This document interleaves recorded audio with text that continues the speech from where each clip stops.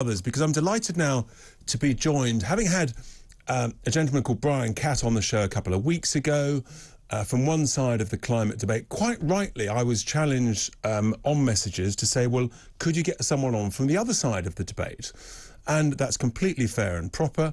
And I hope, in a sense, that this section gets as many views as my chat with Brian Catt got 2 weeks ago. We had over 500,000 views, and I'm delighted to welcome now, all the way on Zoom from Ottawa in Canada, is Gerald Kutney, who is a PhD in chemistry, and until recently an adjunct professor of environmental science at the University of Northern British Columbia. Not only that, I've done a bit of research, but I believe, he'll correct me if I'm wrong, I believe that Gerald is ranked 16th out of 500 on the System for Climate and Energy as one of the leading influencers online.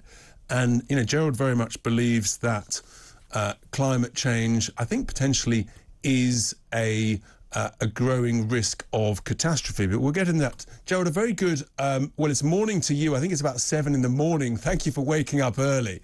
It's good afternoon here. But, Gerald, I think you picked up on my debate with Brian Catt, and it's fair to say that you were pretty punchy about coming back at me. The message you said was that I was disgraceful for even giving Brian Catt airtime. Gerald, do you believe in free speech? I believe in free speech, but you also have to look at the credibility of the free speech is. I think it's important when we talk about important issues like climate change, that the people to discuss it have some credibility if they're going to criticize it.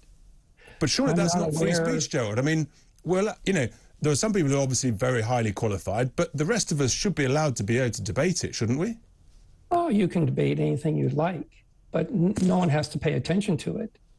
Credibility is everything in an issue like this. It's too important for uncredible opinions to criticize science.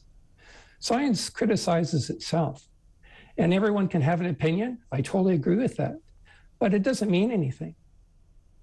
But the point is that science is never settled, is it, Gerald? I mean, science evolves because scientists, quite properly, challenge each other's conclusions. And, of course, evidence changes over time. So, you know, science is never settled. That's a fair point. I totally agree with that. But one thing that science is accepted. And what that means is a theory is accepted by the greater scientific community until new evidence suggests otherwise, if that ever happens. Okay, but you, for example, just recently there's a new group called Clintel with over 1,000 scientists and experienced professionals who signed up to it, you know, putting a different point of view, some very eminent and credible people within that. It seems to me that your approach to this debate is that, in a sense, you're not allowed to debate it or talk about it unless you're highly qualified and agree with your line of opinion. My point is, there is no debate over the science. Of course there is. There's always debate about science. That's the definition of science. It evolves. Not the science of climate change. It's not at all. Again, you confuse the idea of someone with an unqualified opinion versus new evidence that suggests the science is wrong.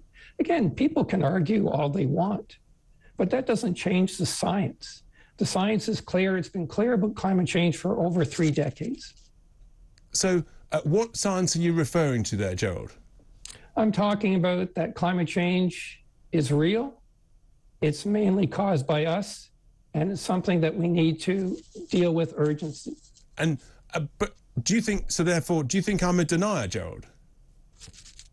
Yeah, I do. Really? Yes. How long has climate change gone on for, Gerald?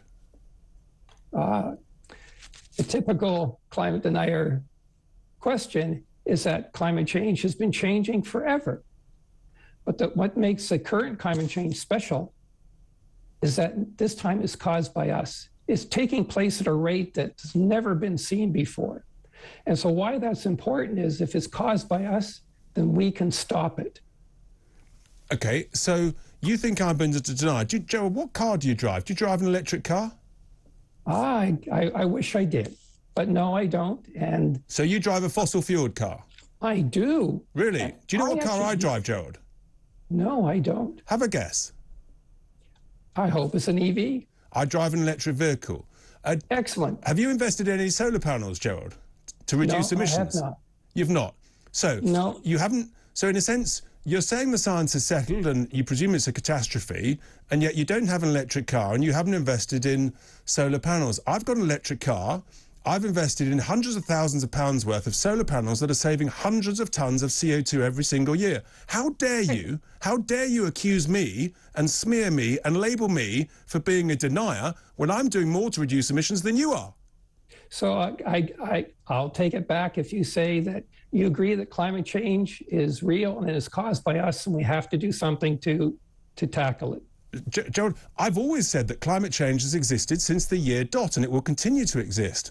And I'm a fan of reducing emissions because I want cleaner, quieter cities. I live in them, and that's what I mean. What I'm not convinced about is that we're facing a climate catastrophe, and hopefully you can correct me if I'm wrong, but no one's presented any science to me that shows that if we get to net zero, if we get there, that's going to make any difference to climate change, which is affected by things that are much, much bigger than CO2. No, that's not true. If we get to net zero, it's not going to improve it. It's going to stop it from becoming worse. And that's the scary part of climate change. Just answer this one quick question for me. Do you agree that climate change today is mainly caused by humans? Look, actually, no, I don't. I think that things like solar variability, things like sea level oscillation, things like volcanic activity, both above ground and in the ocean, have a much, much bigger impact, as they always have done for millions of years, than the quantity of man-made CO2. There's no question. You're absolutely right. CO2 levels have increased.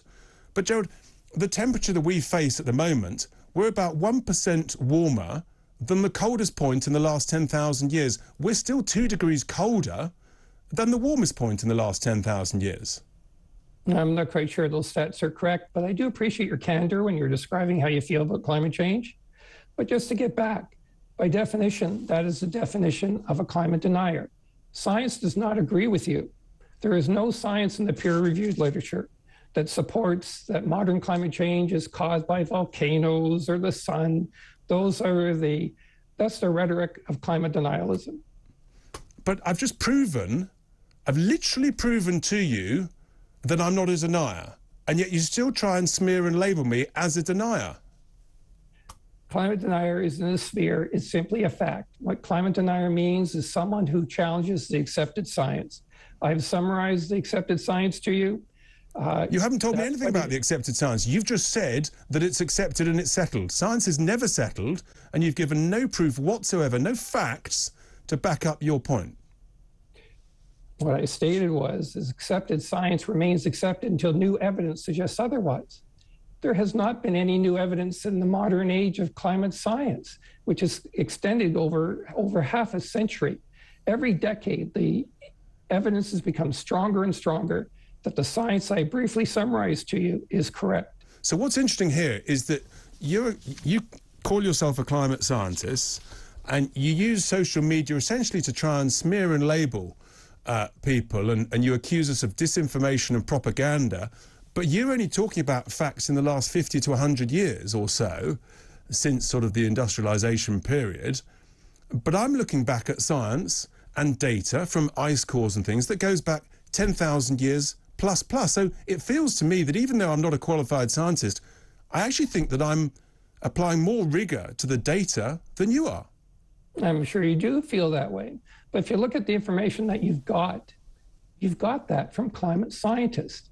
And climate scientists know in the far distant past, you can go back millions of years if you want to.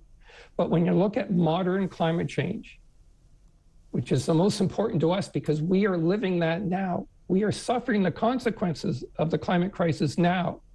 Science is clear. It is mainly caused by us. So what are the consequences that concerns you about rising CO2 levels that we should be so terrified of, Gerald?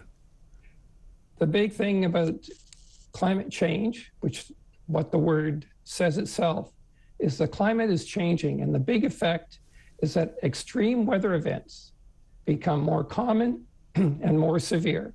You've seen that in Europe with the major drought that's caused water levels to decrease along the major rivers throughout Europe and in other countries as well. But we've had droughts and floods before, Gerald. 100 years ago, 96% more people died from extreme weather events than now, because guess what? We're smart, we're intelligent, we work out how to adapt and mitigate. The stats you're giving are ones that are famous for Lombard for showing up. They're very misleading. Someone's either dead or they're not dead. How can that be misleading? The point is that for weather events, extreme weather events, they are more severe and more common than they were in the past. You're showing that statistics are complicated by many other factors. The important thing is, look at the science. Climate science is clear. It increases the frequency and the severity of extreme weather events. Gerald, this is brilliant.